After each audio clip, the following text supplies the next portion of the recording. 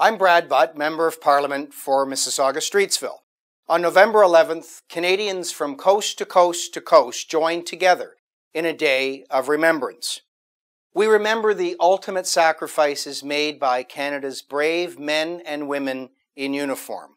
We honor the legacies they left behind. We thank those who have given up so much for our great country. And while the battles fought today look much different than the ones fought by our parents, grandparents, and even great-grandparents, today's soldiers still work with the same virtues: courage, bravery, and determination.